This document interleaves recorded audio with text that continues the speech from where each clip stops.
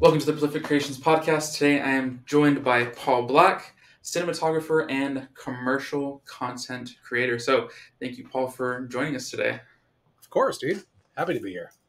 Awesome. Thank you. Well, can you kind of just break down, I know, as we mentioned earlier, cinematographer and commercial content creator. Can you kind of walk us through on what it means to be a cinematographer? Okay, sure. Yeah. What it means to be a cinematographer is essentially in a film capacity. We're talking about feature film, short film, cinematic capacity, that kind of thing, you're working on a film set. Cinematographer is at the top of the pile when it comes to the camera crew. So we have in film, we have a number of different heads of departments. Okay.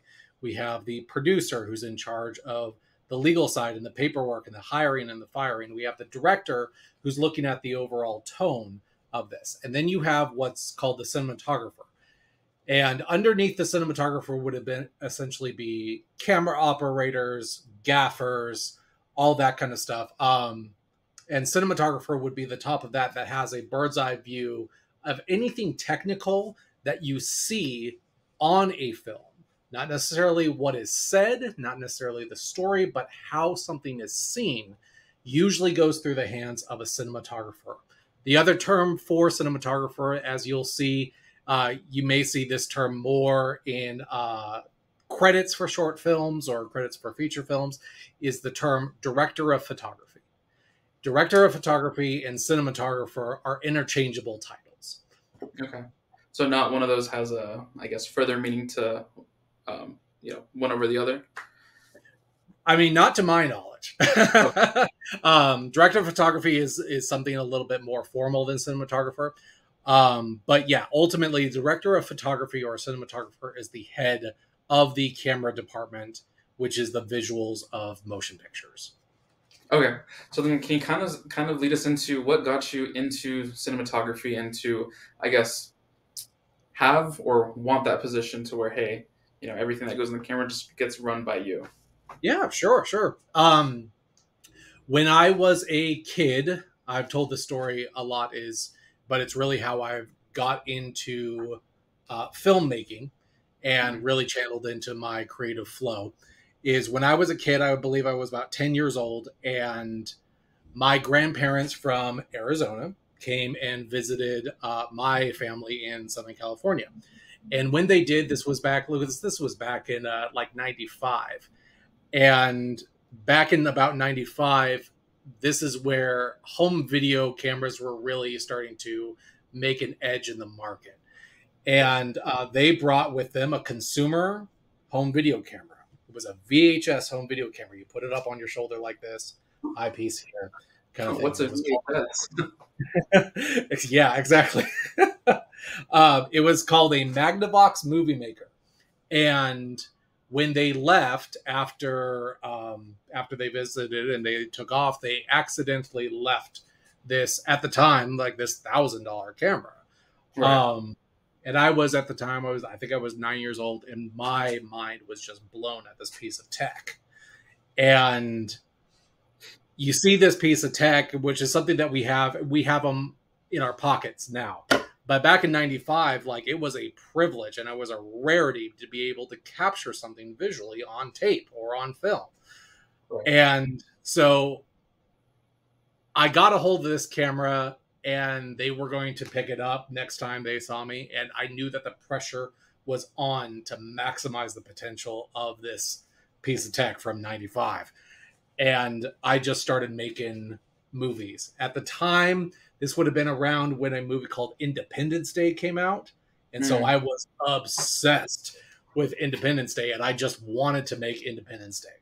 And didn't have any money. I was just some flipping kid at my house, and just started like setting this up on my dresser and being like, oh my gosh, there's an alien behind me, kind of thing. So I did that over the summer. Just obsessively made movies by myself over a summer. And then eventually my friends got involved and interested in this. It was like, I want to make a movie too. So I would grab friends, and Paul's house, 10-year-old Paul suddenly turned into the place where you go make movies. You go make little videos, kind of thing. that continued on, Lucas, until I became a teenager, late teens, 16, 17 years old. And I was looking for work, and I got a job as an apprentice at a media company, because they didn't need to pay me anything for this. Right. So I essentially was an unpaid intern at this media company, and I worked my way. I was trained for about 3 years in field broadcast production. Essentially, I was trained in how to produce news segments and all that. I'm standing here outside of this building, So that's where I was formally trained. And at the end of that internship, I was offered the chance to essentially produce a television show. And it was on network TV. It was Mm-hmm. called Youth Bites. It was a religious-based TV show, religious youth-oriented TV show called Youth Bites. And essentially, I had a company that wanted a slot on these TV stations, and we had these TV stations that were desperate for modern content, because all of their content was like 20 years old. Right. Right. And so we struck a deal, a no pay deal, which essentially means they can pad out their network runtime of, hey, we've got a slot on Thursday morning at 2 a.m. that we don't have any content. So they got free content. We got free publicity out of it, Right. because content was on it. So we made this deal. And realistically, is we had next to no budget to make this television show. We had to fill up a half-hour slot. And I think they were airing us once a week.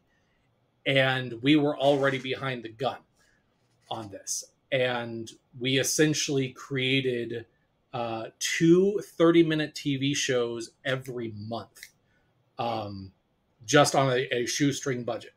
And it was just me operating, which I had done for 10 years. I was 20 at the time. Me operating, I had a host, maybe a sound engineer, and I would edit the pieces. So all that ended up that after the show had a 5-year run, won numerous awards, Telly Awards, and all that kind of stuff. At the end of that, I transitioned my career from television into documentaries, because part of the TV show was essentially a travel show as well. So I was able to travel to like these 30 plus countries and establish relationships in all these countries with fellow nonprofit religious organizations. And from doing the TV show and building these organizations, I was able to transition that into documentary storytelling, because I had all these connections around the world. So I continued to transition from television into documentary production, and then that ultimately left me with film, of that mountain in television that I wanted to conquer. But I didn't have a lead into television, a lead into film, not like the way I did to television. And I knew that I had to essentially build this myself. I had to build my opportunity to be in film, because that's what they always say is like, you look at Los Angeles, and to make it in Los Angeles in film is essentially like winning the lottery, Right. And for me, it's like, I'm in my late 30s now. It's like, I have no interest in playing the lottery with my career. Right.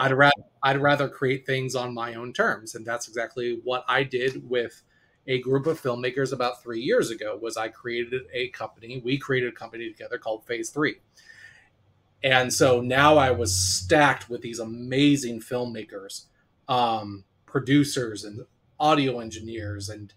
And really that was my opportunity to not have to wear so many hats of, I have to run sound, and I have to edit, and I have to direct, and I have to produce. And that was my big thing of, what is the one thing that is most important to me? And what is the one thing that's most important in film? A lot of people say that's what you say in a film. But really, if what you say is the most important thing in film, why do we have silent films? Right. It's what you see. What you see is the most important. It sets the tone for a film. And so that's essentially, long-winded, Lucas, that was my journey to cinematographer. Is that it started with me behind a camera when I was 10 years old. And then through all these different career ventures and television shows and being on TV and creating these documentaries, it ended with me behind the camera as well. Right. Because for me, it's like it's a place that you have such absolute bliss and control. Right. And film is all about absolute control. You know, Right. control over lighting, control over sound, control over story. It is a medium that is drenched in perfection and Yeah. drenched in controlling the uncontrollable. Mm. Poetic, but cheesy.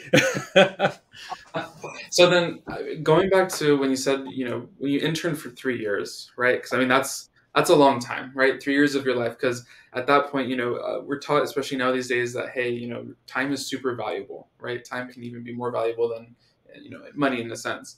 And so, I know you mentioned that you went straight in from interning and that they offered you a position. Was that position promised, or was it like, hey, just intern for us, and then Oh kind yeah, of see where it goes from there? it was not promised at all. No way. Um, because like that venture, from the minute that the company, the organization came up with that venture to create content for TV and assigning it to me, we're talking that was probably 48 hours of we have this opportunity and Paul's going to do it. I was just simply there to learn. And one of the things about seeing how this is a creative podcast, one of the big things, at least for me in my creative work, is that I have to absolutely have a demand put on me, and I Mm. have to be held accountable with my time, because I am not terribly the most disciplined person when it's completely up to me what I do with my time. If I Mm. have a free day, and no one's counting on me, no one's relying on me to be anywhere or produce anything, bro, I barely put shoes on. You know, I'm basically on my couch, hauled up, playing video games all day. Right. But you do this enough as a creative and you do this enough as an artist that you understand that you need to be held accountable to something outside of yourself. Right. And I think that's a lot of the times that a hiccup happens with creatives, is that they're waiting to be moved. They're waiting to feel something in order to express it, which a lot of times you have to assign external things Right. in order to be moved, Right. But to answer your question about the internship, no. But when I was a teenager, that was not, no, that was not promised to me when I was a teenager. But I knew that I needed to be under an accountability to show up somewhere and to learn something. If that wasn't the case, I probably would have spent the bulk of my teenage years just in my room playing Final Fantasy. Okay. And so you continue to pursue that then, was it, I don't know, money ever a factor, right? Because when you talk to youth now, right, a lot of the times they're either not motivated to do something or they won't get that outside discipline to hold them accountable unless either, quick fame is promised or just a lump of money. So you kind of talk about just, besides wanting to learn the ins and outs, is there anything else that motivated you to be like, hey, you know what? 3 years is a long time, but I'm going to stay committed to this. Yeah, that's interesting. For me, it has always been the case that um, the money that I have made doing creative work has always been equal portions. It's always been equal to the amount of work that I've put in. Okay. And I've always been very, very aware of that, of the input and the output of certain things. And so it's difficult, Lucas, because film has a different stigma to it than other art endeavors, Okay. right? Can you elaborate a little bit more? If you're a painter, Yeah. you already know the risk. You know the risk that this may not make you any money. Right. If you are a musician, we already have that stigma that you could easily not make any money being a musician. Yeah. In film, it's different because we have this ideology that film and Hollywood as a business they're inseparable. Mm. And Okay. so we look at I'm in film, And we pair that with I'm in Hollywood. And Mm-hmm. Hollywood is a business of making Right. films. Right. And then that equals money. Does that make sense? Yeah. So, one of the big things that my path in filmmaking was it was outside of Hollywood. And so there was never promised $1 million check Right. or, a $2 million signage deal for this. My background has always been a technician is and we know that technicians, like I said, is if you do the hard work as a technician, this is what you can expect to be paid. Now there is a Mm-hmm. cap of that as a technician, but for me, is technicians are similar to coders in the computer world. Of you can have all the amazing, brilliant film directors that you want that say, "I have an amazing story," and don't know anything about how to operate a camera, don't know anything about how to edit, don't know anything about how to run audio and get clean audio and all that. That is really, they live and die off their technicians. So us as technicians, me as a technician, because that's really part of what cinematography is, understanding the technical side of it. You put yourself under people that you believe in. When you put Right. yourself under people that you believe in, that you know will take care of you, um, money will not be a deficit. And I can say that firsthand because I have done television work, I've done documentary work, I freelanced for 5-7 years of going to clients and working by making quality content for them for their vision. Yeah. And I've made my living through that, Yeah. you know, and I've got a wife and a house and all that is like it. But yeah, if you have the technical foundation and you know how to identify someone with a vision, Mm-hmm. is you won't have to worry about having a successful career. Right. Right.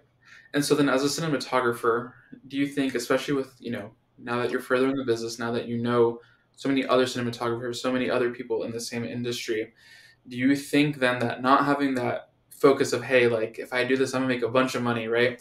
As opposed to, and instead of doing that, it's, hey, you know what, I'm just here to learn. I'm here to get that mentorship. Do you think that has given you maybe just not a one up, but just an edge of like, hey, like because I'm not in it for the money, I have a whole different perspective, a whole different mindset of how I want to approach, this talent. Yeah. One of the big things with my skill set, the skill set that I've cultivated, and it's one of those things, Lucas, that you don't really think of what your skill set is until you're 10 years into your career. Mm, You have no idea what you're able to do until about, I would say, about 10 years into your career. Um, but one of the things that I've learned with this is talking about creativity is it's not enough for you to make a career off of your creativity. And a lot of people miss that. A lot of people have that disconnect that I'm a creative person. And so I should make money off of this. mm, Creativity is energy. Um, Creativity is energy. And the only way to monopolize on that energy is if you cultivate it, yeah, for sure. if you approach it with discipline, if you add discipline to that creativity, Right. you know. And so one of the big things is, yes, I started off, I was one of those kids when I was filming that I was a typical 90s kid with my mother parenting me, that I was praised as, oh, he's just a creative person. So any defect, any bad attitude, any acting out that I did was always covered by, oh, he's just creative, you know. Mm, And I've seen that as a massive deficit in all hemispheres of creative, let's say creative arts, is that people say is like, well, I can write a song on my guitar. So I don't need to learn self-discipline. I don't need to learn how to sell myself. I don't need to learn how to submit to authority and identify good clients or anything like that, right. because I have this gift that most people don't, you Mm, know. yeah. Or that's what they And think. absolutely, yeah, absolutely, right. Yeah. Um, and of course, that was for me when I was a young teen. Of like, hey, I'm the only one making movies, and I know how to press record, and I know how to like all this kind of stuff. But it wasn't until I interned at that organization is where I actually learned show up at 8 o'clock in the morning, Yeah. leave at 5. Don't leave early. Don't show up late. Here's how you present yourself. Here's how you do your taxes. Here's how you take care of your car. All these kind of things that, life kind of smacks you in the back of the head when Yeah. you turn into an adult and be like, I can't just live and die off my creativity. Right. I Right. have to discipline it. I have to cultivate it. I have to pair this. And when you pair it and when you add discipline and you pair it to these other things, it just increases tenfold. It just Right. is more ammunition in your gun, you know? But yes, is I've absolutely seen. So that was personally for me, my path. And so not going the Hollywood route immediately, but cultivating your technical skills, cultivating how to speak to clients and all that. That led me on a different kind of path. Right. Right. Yeah, and it's inspiring to see that, you took a different path than what is, I guess, popularized in today's times. Especially now that social media is so much bigger with TikTok, Instagram, Facebook. I was talking to a content creator for uh, an escape room owner and their content manager, and one of the things that she mentioned that I found baffling was like that she will post on Facebook, she'll post on Instagram, maybe LinkedIn, but she won't post on TikTok. Hmm. And I was like, that's so bizarre because usually you hear of all these, quote unquote famous people of becoming famous through TikTok. And she said, no, because it's too easy. You post something, ridiculous and you get, a million views, but that's it. It doesn't become anything more of it. And so hearing you say that, hey, like it's not just you, first of all, figuring out what that creative outlet is, but it's more than just, hey, this is what I can do. Like a one note Johnny, I can play, the song on the guitar. It may not even be good. And then come to find out, like, there's more to it. You need to discipline and, continue to cultivate that skill, as you mentioned, and just get better at it. And Oh, I don't know, just again, going back to the youth that I work with now, seniors, juniors, a lot of them are like, I think I want to be an actor. Oh, great. Have you ever done any plays? Have you, yeah. no. I think I want to be a police officer. Oh, okay. I mean, what happened to actor that you were talking about last week? Hey, my mom just got me a guitar. I think I want to play guitar. I Yeah. think that's what I want to do with my career. I'm like, oh, like, do you know any chords? No, but oh, man, I just feel it. And so, can you, I don't know, it's inspiring that, that you're running with it and you've just had that discipline and just cultivated your talent into something from, just, hey, 9-year-old Paul, this is what let's try this out for fun to this is where I'm at now, right? Yeah. I think you're a great example of, just harnessing that discipline and, running with it. Well, I think one of the things, Lucas, is the landscape, and it's a landscape that has, it's the landscape has been altered for every creative job. Really, it's getting to be almost every career Mm. because of the advent of social media in the last, oh gosh, it's gonna go on 20 years now, where fame is such a driving force Yeah. to young people's decision making.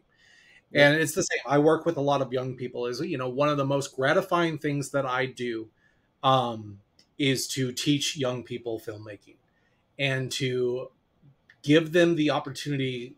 Gratefully, because of the company phase 3 and everything that we've done, is to give them the opportunity immediately. They're 18 and they're like, I want to be a director, you know, and to give them immediately an opportunity to be on a set and say, okay, well, immediately put that into practice.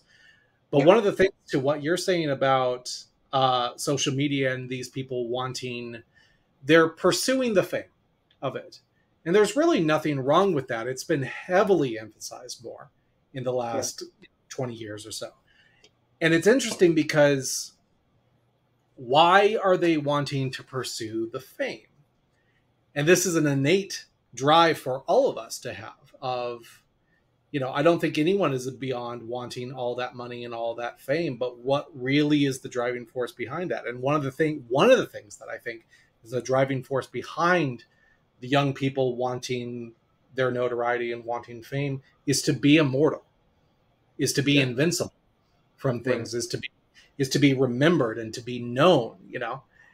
And it is in direct contrast to what the reality of this current generation is going through, you know, is that most of this current generation, teens and 20s, are in their rooms, on their couches, on their phone. And so they don't have that immediate community to reach out to navigate. And so you have now the contrast of a lack of community here, and now these huge dreams of having a 10 million uh, subscription or a 10 million person following. Right. And those two things for me are the reality of where this generation is and what their dreams are continuing to be split. And they're Yeah. continuing to contrast farther and farther away from each other. Right. Have you seen the Yeah. same thing? Oh, for sure. I mean, even, living in California and working with youth, to interacting with, other, people in the church that we would go to, working in high school now, and just the conversations I have on the daily with some students is just, it's baffling of Yeah. where that discipline is at, Hmm. where they draw their motivation from, or I guess lack of motivation for some cases, Sure. and just how it influences their everyday life and what they want to do outside of high school, right? Or what career they want to pursue. And And Lucas, is my motivation, one of the motivations that I've always had in filmmaking is to always be a student and always be a teacher yeah, simultaneously. for It's sure. funny. I was doing a piece on the Dead Sea in Israel. It's a sea that basically touches Israel, it touches Jordan, I believe it touches Egypt, and it touches Saudi Arabia. And the thing is completely dead. It can't support life. Okay. Right. And I was doing this piece, and over the years of thinking about the state of like this sea, why can't a sea like the Dead Sea, or here the Salton Sea right here in California, why can't it support life? And it's because this body of water has no inlet and it has no outlet. It Mhm. is completely isolated unto itself. Yeah. And so it can't get rid of its toxins and it can't take fresh water in, and the water sits there and it can't support life. For me, creatively, it's the same approach, is Right. that you need to constantly be identifying, have the humility to Right. identify people that are Yep. better than you Yep. at a particular skill, and identify the people that are looking up to you and wanting to be where you're at in a year and 2 years and 3 years. And Right. always for me is I've always positioned myself under people that I respect, that I admire their skill, and that I'm completely open with them, that I want to learn this thing that they know. I want to have this thing that they have.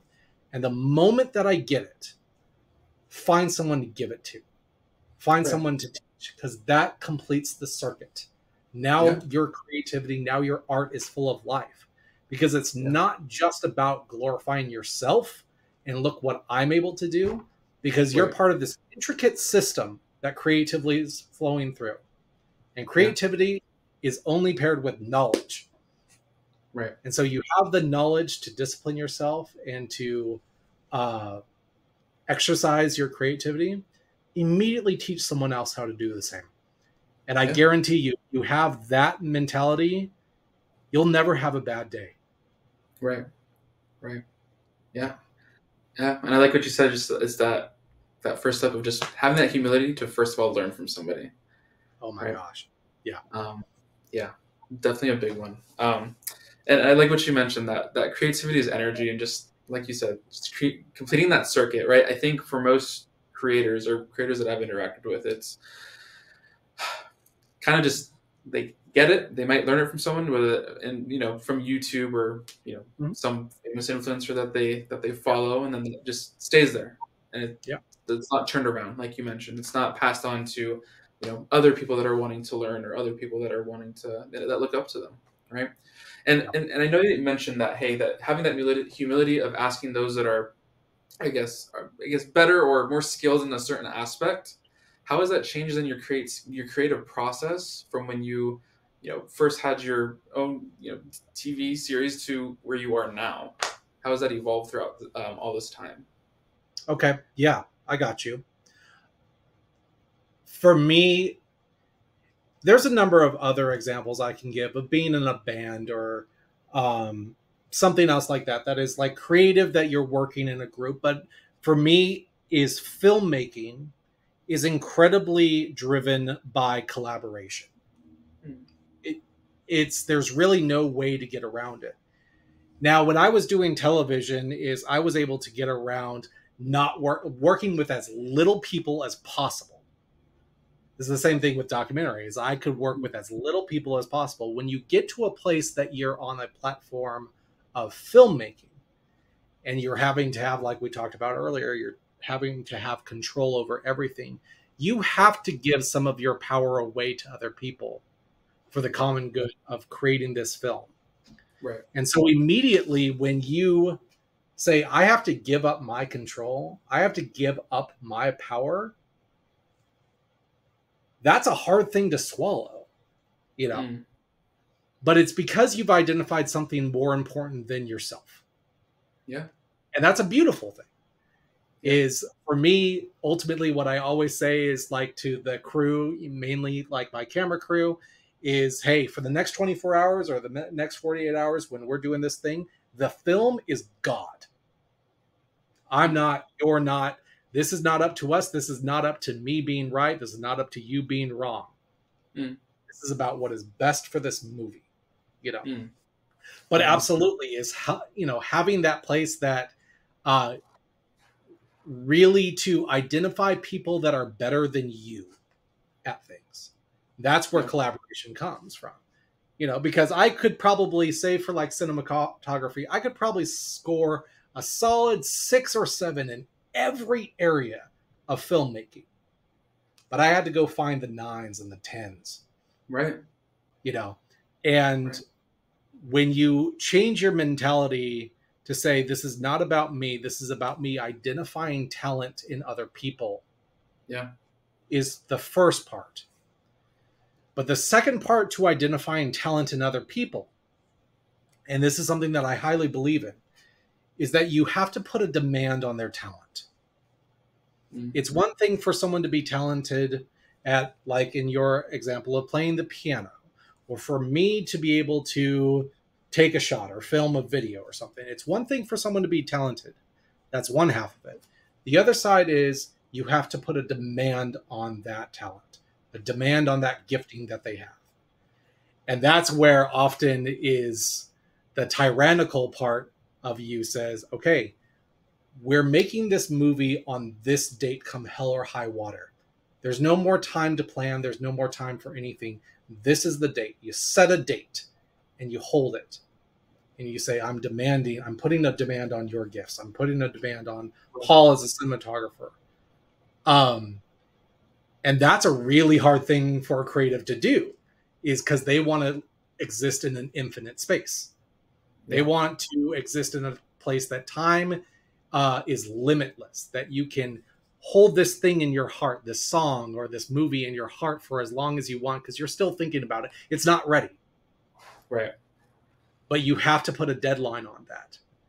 And a right, big thing, and I know you know the same thing with in creativity, is a big part of that is you have to put a deadline on it, and you have to know when to walk away from a yeah, for project. sure, for You have sure, to know when to say, in my mind, this thing was a 12 out of 10. It was going to be a masterpiece. It was going to be better than any Steven Spielberg thing ever.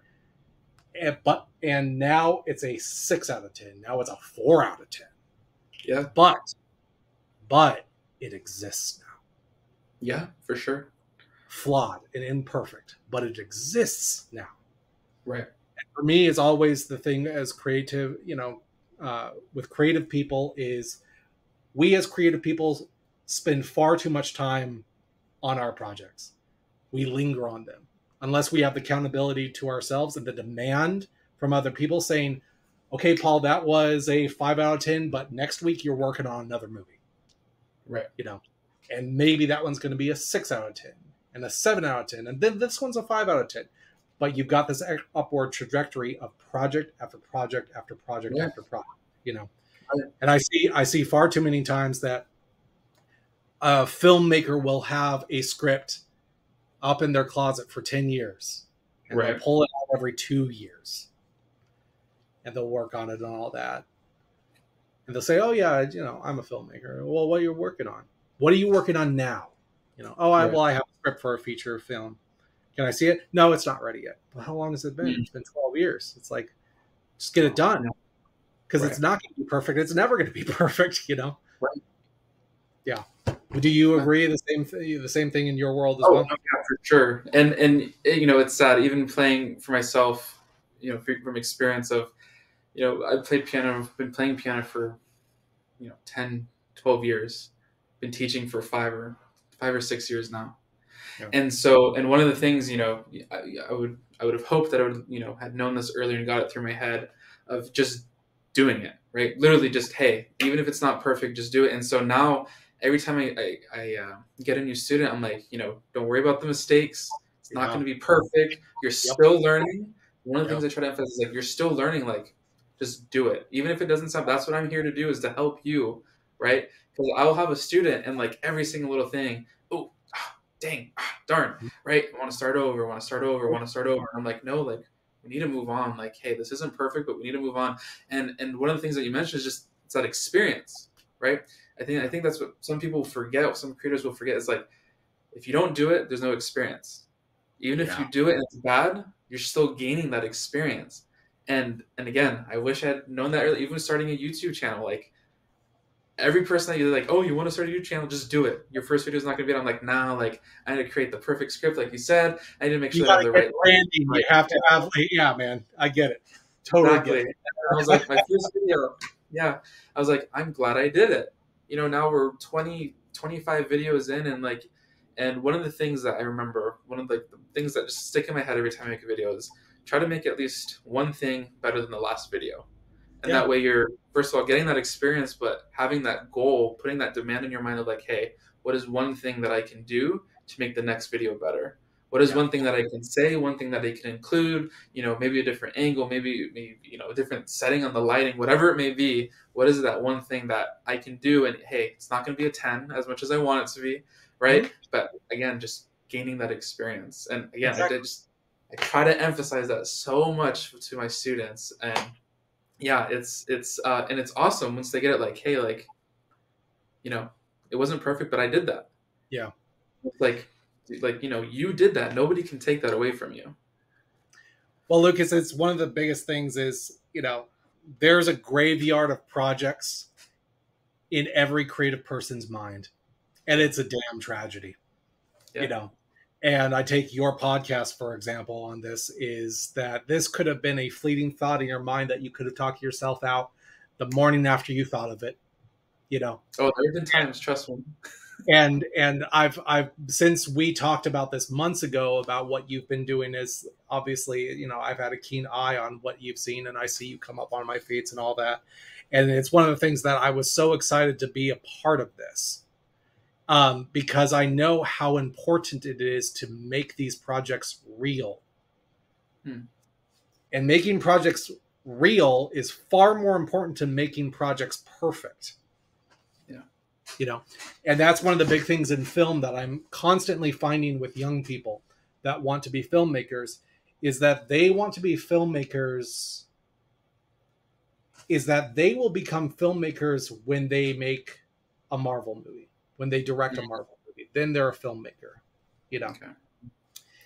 And one of the things that what you've been able to benefit from, of even having this interview online, is one of the things that you've been able to benefit from is the same thing I'm benefiting from with film, is that there is no better time and more accessible time to make movies than now. Right. We have the technology in our pockets to make movies. Yeah, for sure. you know. And for the last 100 years, is movie making has been relegated to a city. And one of my biggest things that I communicate to young filmmakers or people that are just mildly interested in film is I always say the same thing: is filmmaking is for everyone. Right. The same way making music is, the same way painting is Yeah. for everyone. Filmmaking is for everyone. But we don't have that mentality. Yeah. We Right. say that those people over there in that part of the world make movies and I watch them. Yeah. But everyone has their idea for a movie. Right. But they can't do it. They say they can't do it. Well, why not? What's stopping you at this point? Well, I'm not in Hollywood. I don't have this budget. And some of the most phenomenal stories are coming out of independent film right now. Right. Yeah. And so for me, you know, in this last couple decades or so of where filmmaking is and how everything is just turned upside down, my big thing is with all creatives that are interested in film is don't let anything tell you that filmmaking is relegated to just these people or just this group with this money. Is anyone can make a film, and most people can make a damn good one too. Right. Do you think there's a reason why people will, essentially confine themselves to that bubble of, I don't live here or I don't have this, so I can't do it? Well, I'll just tell you the first thing that came into my head. Yeah, it's really hard. It's really hard. Like any project is, how many books are lying dead in someone's head? It's incredibly difficult to make film, but it's not outside the realms of possibilities. It's just a lot of hard work to do it. And so a lot of things is, look, between you and I and everyone else that watches this about creativity, creative people, including me, including you, we're very lazy people. Just inherently, is because we exist so much in our heads and we can entertain ourselves. Naturally, we're such lazy people. And that's why we have to cultivate this with discipline. And not being afraid of the hard work. But I've spoken to countless aspiring filmmakers over the years of, I have this story in my heart, I have this story in my head, and I give them the opportunity of like, hey, we have an army of filmmakers that will get behind you and make this happen for free. Professional cinematographers, professional audio engineers, because we are dying for the experience. And we'll come alongside you and we'll make this happen for you. You just deliver the goods. And they say, I can't do it. I can't do it. Because it is this level of being seen that is very difficult for people. It's an incredible amount of vulnerability, as we know, to show ourselves. It's very uncomfortable and it's very difficult to put yourselves out there. But for me, my hope is that the next generation of filmmakers will learn that lesson sooner rather than later, that it doesn't matter where you are, it doesn't matter who you are. You have the tools right now to make film. Don't relegate it to film as just a Disney thing or a Marvel thing or, Star Wars are movies and Marvel's movies and all that. And it's like, yes, of course they are. But there's different calibers of film, and it's incredibly crucial right now. It's incredibly crucial for people to understand that they don't have that apprehension to get into film. Because if they continue to just tell themselves no, the Disneys, the Marvels, all that will be the only film. Unless the people that are passionately interested in this start picking up cameras and telling their stories. You have the platform to do it. Yeah, for sure. You don't need anyone's permission to make a movie. No one's. Right. Just have to give your permission. You just have to give yourself permission to tell your story. Yeah, Yeah. for sure. Yeah. And I think one of the disheartening things in, and something that we've talked on a little bit too is, a lot of times it's, you even said realistically it's hard, right? Because you have that, you're putting yourself in that vulnerability, but, you know, being at the point of my life, which isn't very far to begin with, but even then, everything is hard, right? Especially as an adult, right? Once you're out of, under, even for some kids now, even still under their parents' care, under their guardians' care, life is still hard. You just have to pick your hard, right? Mm-hmm. And I think, yeah, just pushing that, which, you're doing now, just pushing that, hey, like, let's be creative. Let's get that experience. Like you even mentioned, like, you want to make a movie? Let's do it. Yeah. The time is now. Like you said, we have our phones. We have, all this amazing technology in our fingertips where, a lot of, not any, but a lot of creative outlets are possible.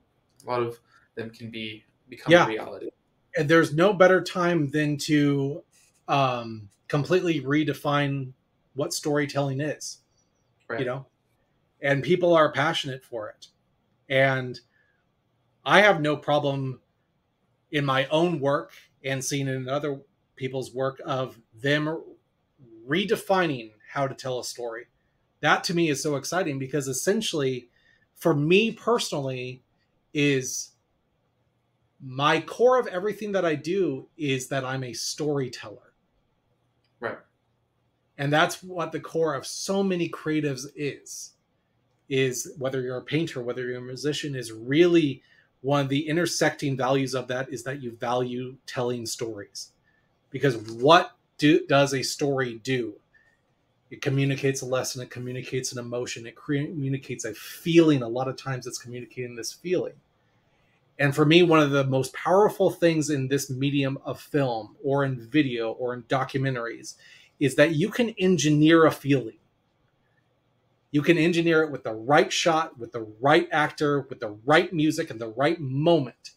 You can cut this together, and in your editing bay, you cut this together and you feel something that you think, wow, I made that. And it makes me feel tense or it makes me feel nostalgic. And the magic about film is that you can now show that to another person and they feel the same thing. And you show it to another dozen people and they feel the same thing. You show it to 1,000,000 people and they all have the same thing. What do you feel when you think of Mufasa being thrown off of the cliff by Scar?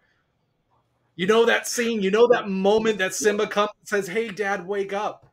You know how Yeah. many tens of millions of people have felt the exact same thing in that moment. And you Right. know what that moment is? You go, "Oh shit. Ah, damn it."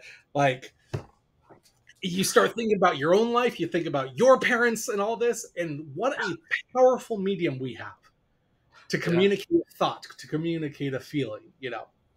But going back to what you said, Lucas, about the hard work, and it is a lot of hard work to cultivate yourself and to have the discipline and really, like what we're talking about is really shape your creativity into something that can be successful, into something that can be packaged for not just clients but to build a community around it.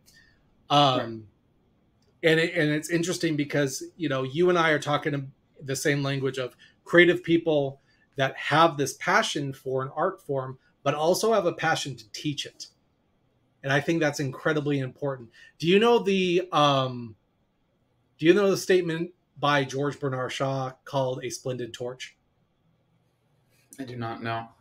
It's one of the things that um, it's funny because I reread it earlier today, because right now is a bottleneck of multiple things being thrown at me for film, and so the next 5 days is going to be this marathon, um, and realistically, like every waking hour is scheduled from here to like Monday, because we're gunning up to make a film this weekend, Mm. and really questioning, why am I doing this? Why is this, why do I throw myself into something that's so difficult? to do, where you're having to navigate people. Navigating people is an incredibly difficult thing.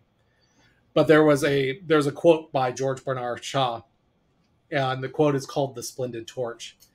And he said in this, I'll read it to you really quick because I think you'll really enjoy this too.